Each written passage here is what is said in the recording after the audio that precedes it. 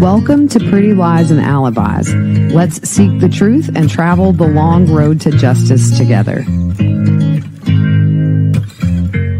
What you know, Alibiers? Welcome to another episode of Pretty Lies and Alibis. I'm Gigi. Good to have you here on this day after Christmas. I don't know about you guys, but it looks like Christmas threw up in my house. I've got stuff everywhere, but man, I'm just grateful for time with my family. We made some great memories. I hope if you celebrate Christmas, you did as well. Back to the grind though. And what we're doing today are some case updates. I've been focused on the Dan Markel case for a couple of weeks now. It was a good time of the year to start this case. Things get a little slow close to the holidays with the courts, and it's given me time to really dive in. It is a rabbit hole. I've been uploading these jail calls from the week that Charlie was convicted between him and his mother mainly that were of interest that ultimately led to Donna Adelson being arrested at the Miami International Airport, trying to go to Vietnam. Just in the nick of time, they got her. I'm going to be uploading some more today. I'm editing out his son on these calls because there are calls where there are lengthy conversations with Bree, who is the mother of his child. But I don't want to put a little 5 or 6 year old's voice out there who just wants to talk to his dad. Sad situation for all the kids involved in this case. Terrible choices made by the adults in their lives that have given them a weight they will have to carry around for the rest of their lives. So look for those later. I'm also working to get additional calls from after these. It looks like these calls mainly go to about November the 9th, which is a few days before Donna was arrested. You know, we all want to hear what Charlie was saying after his lifeline, his mom, was behind bars and unable to take his hours-long calls every day. It's insane. I have to give a big thank you to some people that very generously sent me some Christmas gifts. So thank you to Audra, Chris, Audra's mom, Jennifer, Brooke, Rosemary, Miss Ginsburg, and Miss Werner for your thoughtfulness. Really just made my Christmas that much sweeter. Thank you so much. Also, thanks to everybody who's donated and given super chats. It helps me to keep doing what I do. You guys rock. If you want to support the channel, you can do it very easily by subscribing. If you're watching on YouTube, like the videos, share them with your friends. Music fact of the day. The Guinness Book of World Records has named White Christmas by Bing Crosby as not only the best-selling Christmas song of all time, but also the best-selling single generally of all times with an estimated 50 million copies sold. Some charts have All I Want for Christmas by Mariah Carey as the #1. But Guinness Book, we'll go with them for this one. We're going to jump right in. We're going to talk about Chad Daybell first. Most importantly, Judge Boyce has ordered Tylee Ryan's remains to be released to her next of kin. That would be her brother, Colby Ryan. Her aunt, Annie Cushing, was at trial. I got to meet her. Such a sweet lady, and her daughter. And I know that this is a big burden off of all them and everybody who knew and loved Tylee. It's been over 4 years since the murders of J.J. Vallow, Tylee Ryan, Charles Vallow, and Tammy Daybell. And when you talk about the long road to justice, this is a classic example of that. J.J. Vallow's remains were released last month to his next of kin. Judge Boyce has also ruled that the death penalty will stay on the table for Chad Daybell. His attorney, John Pryor, argued that prosecutors said Lori Vallow was more culpable for the murders at her trial in April of this year, and that Chad was facing a more severe punishment for waiving his right to a speedy trial. The cases were severed after Lori wanted a speedy trial and Chad didn't. Death was taken off the table for Lori as sanctions for late disclosure of discovery in relation to when her trial was going to start, not for anything else. It was a technicality. Otherwise, it would have been on the table for her. The difference in this trial, just a reminder, Judge Boyce has ruled he will live stream Chad's trial. The courts will be in control of the cameras. Better than nothing. In the ruling, Judge Boyce said that the quotes cited by John Pryor were taken out of context and they were incomplete in their presentation. In the ruling, Judge Boyce said that deciding his culpability could impact potential jurors and predetermined facts about the case. Let's dive into his ruling here for just a second. It says, beyond this, however, Daybell overlooks one important consideration. The court cannot and will not speculate about what the evidence at Daybell's trial will be with respect to Daybell's culpability. To make a pre-trial determination about whether Daybell is more, less, or equally culpable to Vallow, who has now been convicted of all charges brought by the state of Idaho, would require this court to invade the province of the jury and make a premature determination about what the facts of Daybell's case, not Vallow's case, are. The court declines to do so and finds that this request is not ripe for judicial determination because the state has not yet put on their case against Chad Daybell. Additionally, while the court believes there is likely to be considerable overlap in witnesses and evidence for Daybell's trial, the indictment charges Daybell with separate and additional crimes. Daybell repeatedly argued for his trial to be severed from Vallow, emphasizing the necessity to preserve individualized consideration between Daybell and Vallow. Further,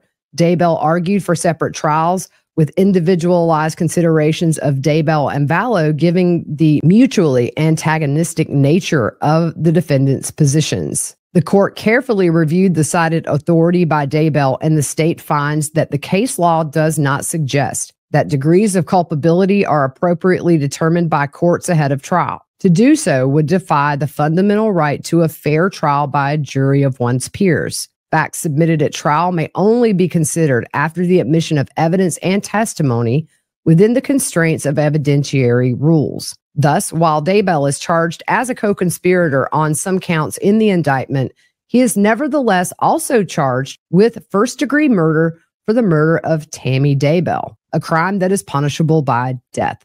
Boom. There you go. So he's the only one that's accused of murdering his wife. Lori had a conspiracy to commit murder charge. Chad had the actual murder charge. Where Daybell alone faces that count, the potential of his conviction for that separate murder, distinct from any of Vallow's convictions, further reveals that a determination of relative culpability is speculative when considered before trial. Therefore, Daybell's argument about relative culpability is not persuasive as a basis to strike the death penalty. Moreover, the point remains, it is the duty of jurors, not this court, to determine the facts of this case, including deliberating about whether the state meets its burden to prove beyond reasonable doubt that Daybell is guilty of the mirroring charges raised against both Daybell and Vallow. Chad's trial begins April 1st of next year in Boise, Idaho. I'm hoping to make it out there, some for the trial, hopefully for openings, maybe some in the middle, maybe here and there, and then definitely closings and verdict. So round two, around the same time, right? Lori's trial also set to begin in Arizona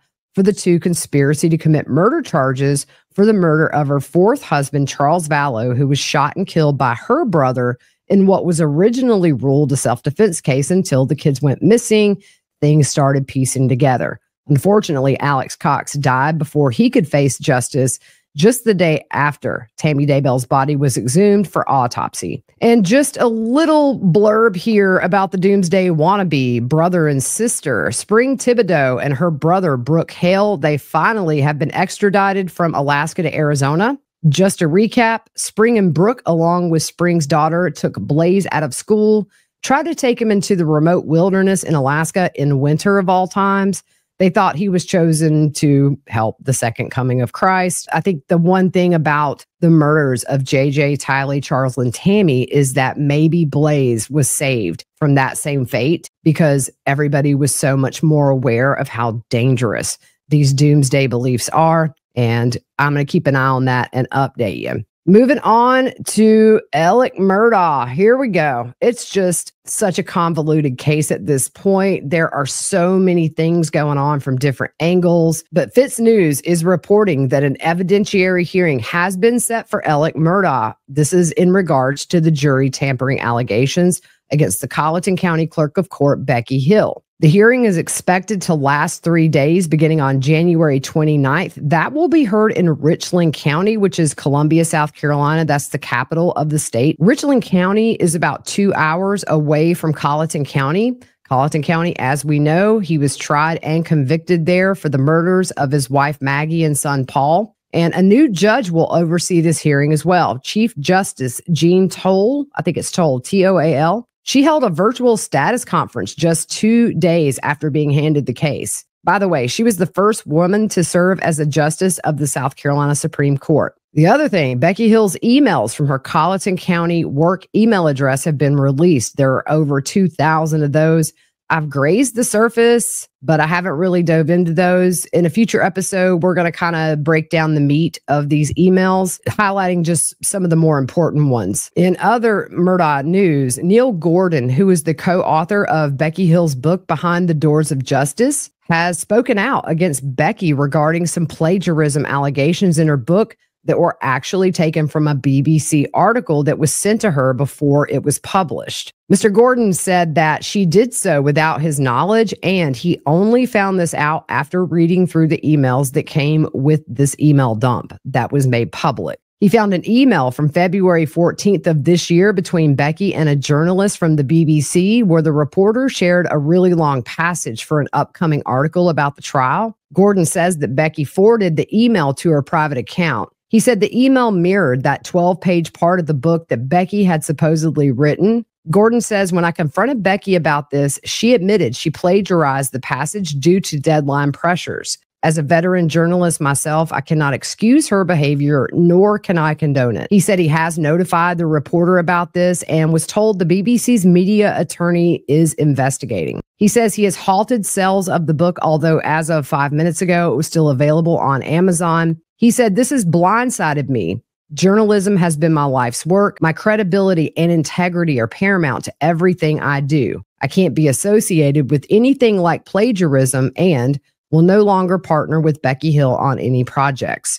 I'd like to apologize to our readers and publicly to the BBC and the reporter. Just seems like every day there's something new. It's a mess, y'all. This is just the never-ending story, it seems. Moving on to Ruby Franke and Jodi Hildebrandt. Ruby and Jodi were arrested on August 30th after Ruby's son escaped Jodi Hildebrandt's house and went to a neighbor's house for help, saying that he had been tied up and abused and he was very malnourished. That was mentioned on the call, as well as the open wounds that the neighbor saw on this young man. Ruby's known for her YouTube channel, 8 Passengers. That channel was started in 2015.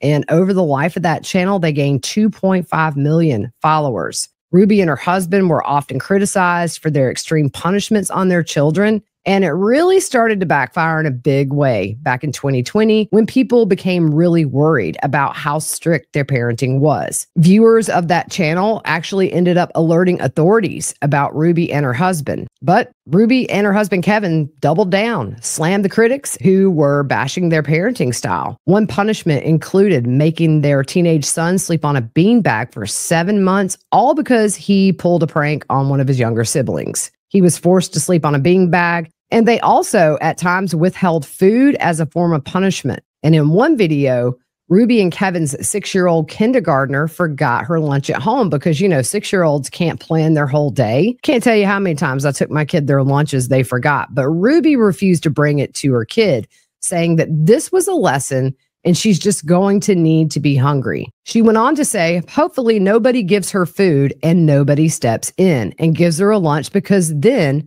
she's not going to learn from the natural outcome. In 2022, Ruby stopped posting videos on her YouTube channel and then joined forces with Jodi Hildebrandt. That was on Jodi's Connections page. Some of the episodes showed the two women downplaying the seriousness of eating disorders, blaming victims of sexual assault, social and political comments that got people all kinds of fired up. Both channels were removed after the women were arrested. Well, what did Ruby do? Pleaded guilty to child abuse charges and will testify against Jodi Hildebrandt. In return for her guilty plea, the state said that they would remain neutral at future parole hearings. Ruby was originally charged with 6 counts of child abuse. As part of her plea deal, 2 of those were dropped. Before her hearing, her attorney released a statement on Ruby's behalf, which said, Ruby Franke is a devoted mother and is also a woman committed to constant improvement. Initially, Ms. Franke believed that Jodi Hildebrandt had the insight to offer a path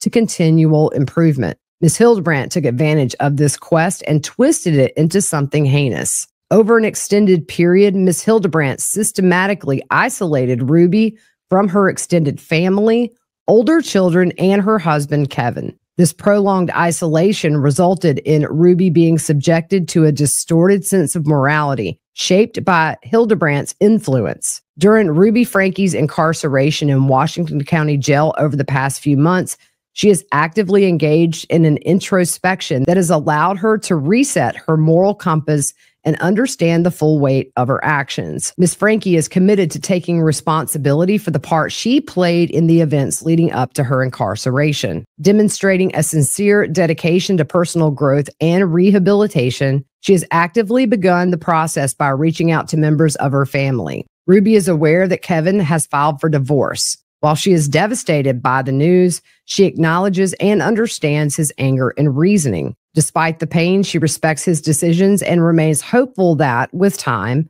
she can contribute to rebuilding trust and fostering understanding within their family. Ruby has offered her full cooperation to help the children reunite with their father. Let's hope he doesn't try to have one of them arrested like he did their oldest. Windward Law recognizes the profound love that Miss Franke holds for her children, and we are genuinely saddened that she found herself on this challenging path under the influence of Miss Hildebrandt. At the hearing, when read the fourth charge, Ruby said, "With my deepest regret and sorrow for my family and my children, guilty." It is our firm belief that Miss Franke is a devoted mother who unfortunately was led astray. You know what they say about you could lead a horse to water? Because I'm going to tell you what, I'm not going to sit back while you're abusing my kids, and don't throw it all on Jody. You were there. You contributed.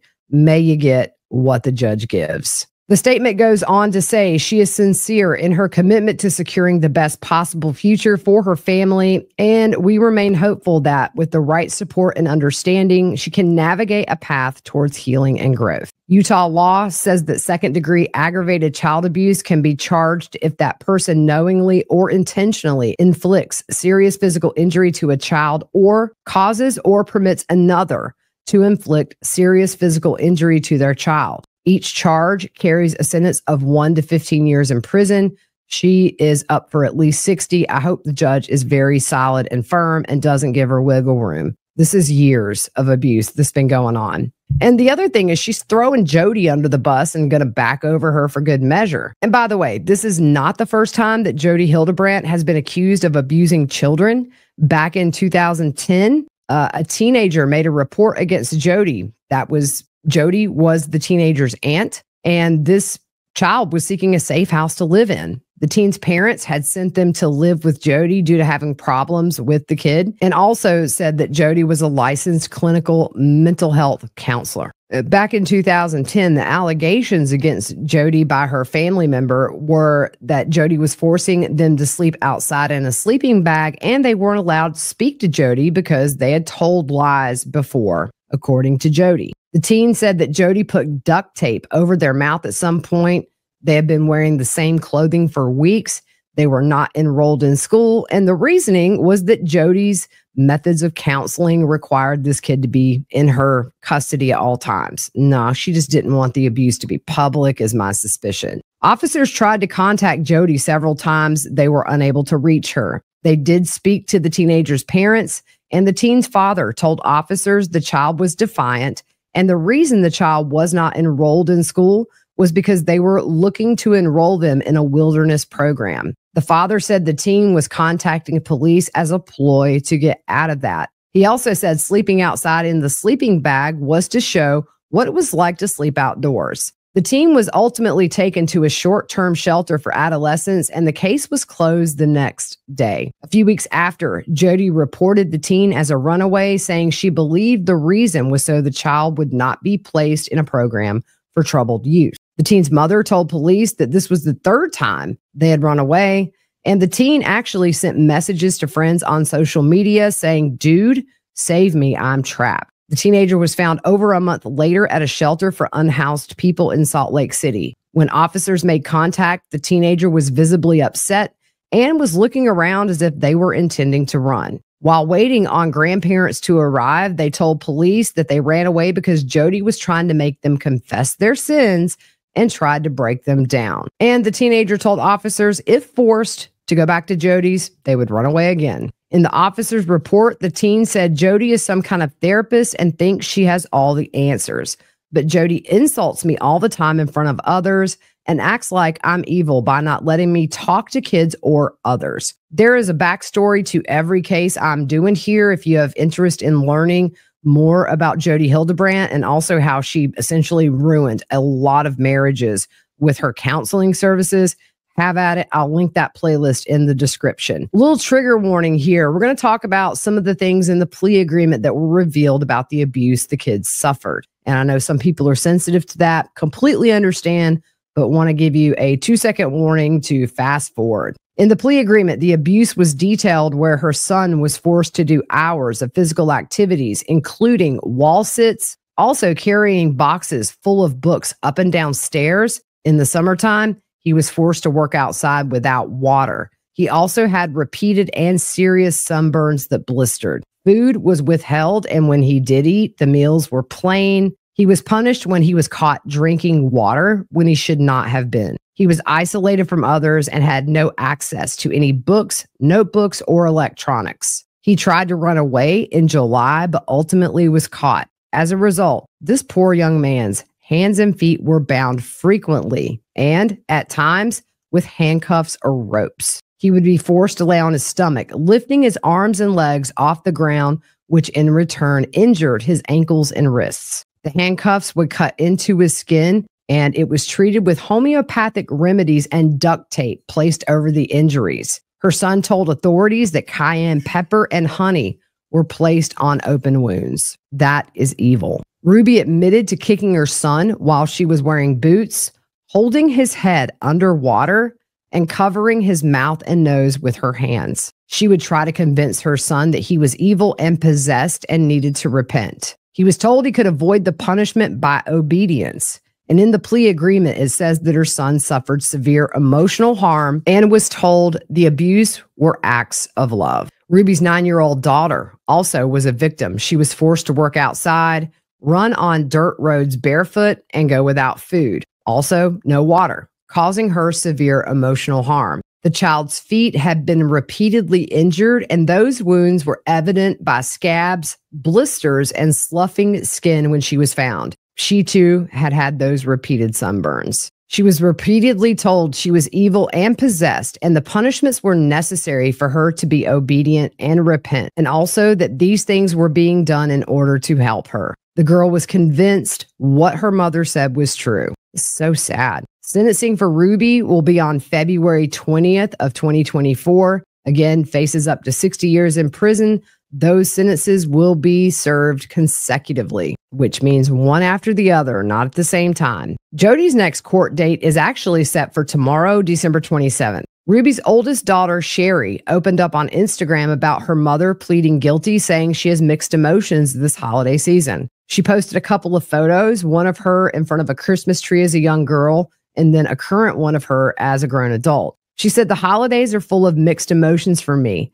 I'm so grateful for all the memories I have to hold on to, as pictured above. And I also look forward to memories I know I can create. Have your traditions changed as you've gotten older?" I hope these kids are getting a lot of therapy and starting to realize that the problem was with Ruby and Jody and not them. Moving on to Bryan Kohberger, accused of killing University of Idaho students Ethan, Xana, Kaylee, and Maddie in November of last year. The judge denied the defense motion to dismiss that indictment. The judge said that grand jurors saw enough evidence to find probable cause to believe Kohberger committed those crimes. Now, the house where the killings took place is set to be demolished in 2 days, beginning on December 28th at 7 a.m. It's expected to take several days. Media will have access to view the demolition. The University of Idaho president, Scott Green, said the house is a grim reminder of the heinous act that took place there. While we appreciate the emotional connection some family members of the victims may have to this house, it is time for its removal and to allow the collective healing of our community to continue. So far, there are no plans on what the lot will be used for, but Jody Walker, who is the executive director of communications for the University of Idaho, said removing the house is helpful for the healing process for the Vandal community. She also says it will be turned back to green space for the moment. Then later, decisions can be made down the line of what to do with the grounds long term. Just this past semester, students in the university's art and architecture program have been working on concepts. I was listening to an attorney who's not affiliated with this case, and I could not find his name, but it was a really good point made. Let's just say they did this 3D Pharaoh scan of the inside and outside of the house. That's where it essentially looks like it did at the time the scans were taken. But what if for some reason that Pharaoh scan cannot be brought into the trial? Then you're relying on people's recollections and their memories. It's a traumatic time. People may not remember every little thing, and I liken it to putting toothpaste back in the tube once you squeezed it out. You can't reconstruct this house.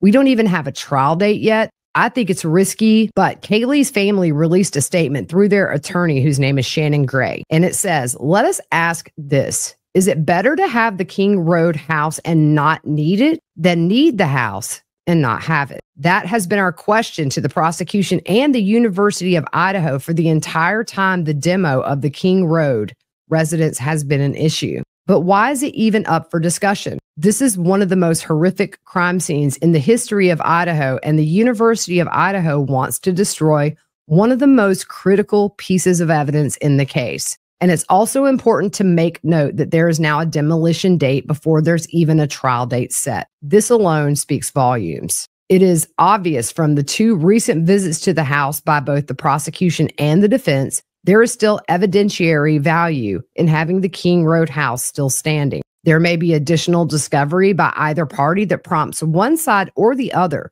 to go back to the scene of the crime. There has always been a dialogue about the 3D imaging, or they are building a model to replicate the home, etc. First and foremost, what a waste of state money and resources. And secondly, nothing replaces the real thing. Jurors are notoriously unpredictable, and they tend to make decisions on a variety of facts and circumstances. It would be foolish of us to try and foresee what they will want or need to make a just verdict in this case. The family has stressed tirelessly to the prosecution and the University of Idaho the importance, evidentiary and emotionally, that the King Road house carries, but nobody seems to care enough. It's like screaming into a void. Nobody is listening. Everyone is telling you how sorry they are for the decision, but the family's opinion isn't a priority. Victims' families have a voice and should be heard and listened to. On the flip side, Ethan Chapin's mother is okay with the house being torn down, saying, we are supportive of the decision to take down the King Street house for the good of the university, its students, including our own kids, and the community of Moscow. Remember, Ethan is a triplet. He's still a triplet. But their other 2 kids still go to the University of Idaho. His brother is a member of the Sigma Chi fraternity, which you can see from the frat house to where his brother was brutally murdered. So I understand their position as well. It's a tough one, but ultimately, I think it's very risky. Just a reminder, his trial was originally scheduled to begin in October of this year, but he waived his right to a speedy trial in August. Prosecutors have now asked that his trial begin in the summer of 2024. They would like to use this time frame so that the trial would be held while college students are home for summer break, as well as local high schools being out for summer. The state says Moscow High School is directly adjacent to the courthouse premises, and already the significantly increased amount of media and other vehicles related to this case have strained available parking as well as safety and convenience for pedestrians, including students. The state also says having the trial at a time with college and local schools on break would give more availability to have local accommodations, since it's not infrequent for area lodging to become unavailable during school times due to university-related activities such as sporting events, graduations, things of that nature when college is in session. You know, I think this summer trial date possibly is a great idea, because not only is it accommodations and all that stuff, but these students are going to be subjected to a media circus coming to town. This case has been covered internationally, having covered the Alec Murdaugh trial earlier this year and then Lori Vallow in the spring. There are a lot of media outlets there. That could be a distraction to these students. So I do think summer is probably a wise choice. They anticipate the trial is going to last around 6 weeks. That would include the sentencing phase. It's a death penalty case. They've asked to set the court day to last from 8:30 a.m. to around 3 p.m., which would give jurors time to handle their business due to how long they're going to have to commit to be on this jury. Attorneys asked the judge last week to schedule a hearing to establish deadlines for both the state and the defense to file any outstanding documents in relation to their proposed time frame of a summer trial. This would mean discovery, witness lists, jury instructions, pretrial motions, all that good stuff would be due by a date determined by the judge to coincide with a possible summer trial. The state is also asking the judge to deny any more chances for Kohberger to file an alibi notice. 2 deadlines have passed for the defense, and the state says that Kohberger has already been afforded this opportunity. Back in August, the defense objected to the motion to compel for an alibi for the night of the murders. They responded that Kohberger was taking a drive alone that night, which they said he has a habit of doing, going on drives alone. In the filing, it says Mr. Kohberger is not claiming to be at a specific location at a specific time. At this time, there is not a specific witness to say precisely where Mr. Kohberger was at each moment of the hours between late night November 12th, 2022 and early morning November 13th, 2022. That was filed in August.